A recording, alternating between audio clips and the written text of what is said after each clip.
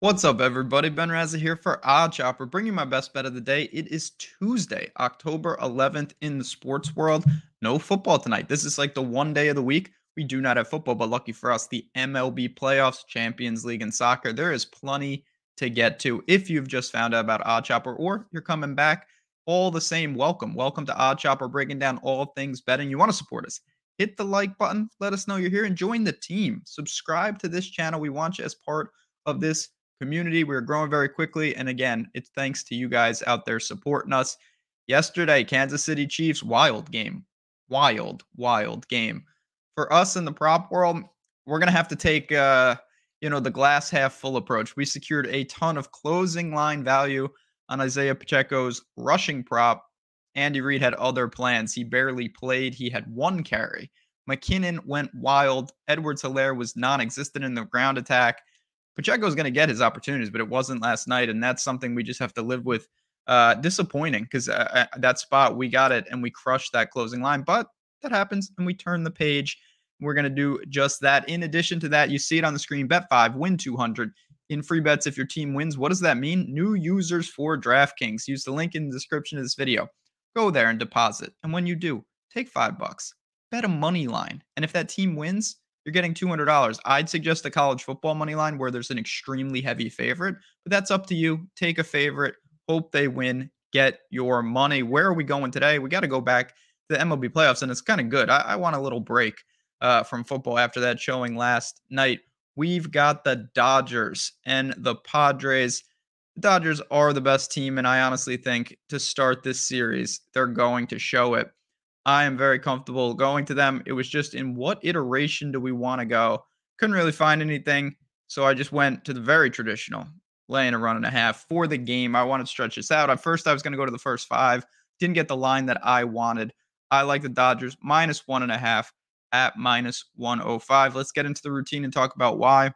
Division rivals here, but the Dodgers are just outstanding. 111 and 51, 57 and 24 at home. The highest run differential in the entire league. They're the favorites. They should be.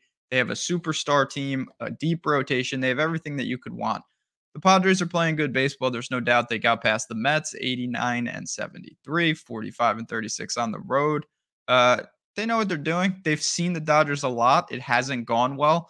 The Padres are 5 and 14 against the Dodgers this year.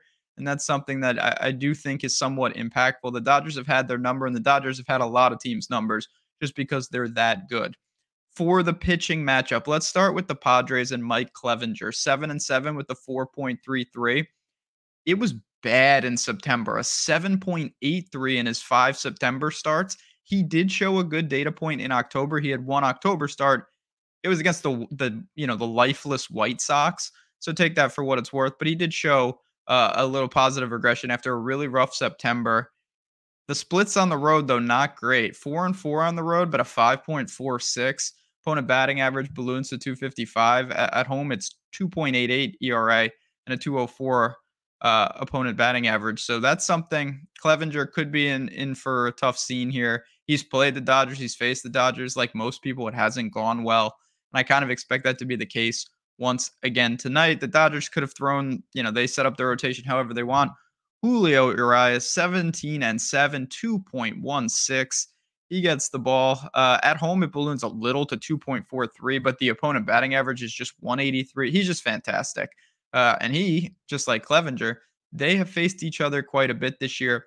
He's already faced the Padres 4 times. 3 of them were in September. The Dodgers won all 4 of those games. The earned runs allowed by Urias in those games, 1, 0, 2, and 1. Just been good. Really, really solid quality outings. And that's what I think we can expect here. So again, if you're looking, you say, okay, well, all this leads me to a first 5 type bet. I get it. I totally understand that logic.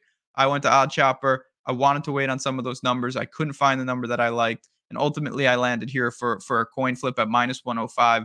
I think that the Dodgers kind of just start very quickly. I'm not saying that they just run through the entire series like this, but tonight in this spot, I think this one could get out of hand pretty quickly, and I'm very eager and willing to lay the minus 1.5 runs, even for a home team. So there you have it. Dodgers start fast, show why they're the team to beat, and we're going to lay that 1.5. I just want to say thanks, as always. Football We'll be back tomorrow. There's Wednesday night football, and then there's Thursday night football, and I'm sure there are games on Friday. I haven't even looked.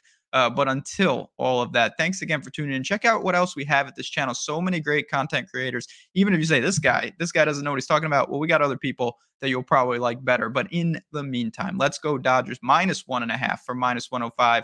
Good luck today. Enjoy all the sports, whether it's soccer, baseball, or anything in between. And I will talk to you guys soon.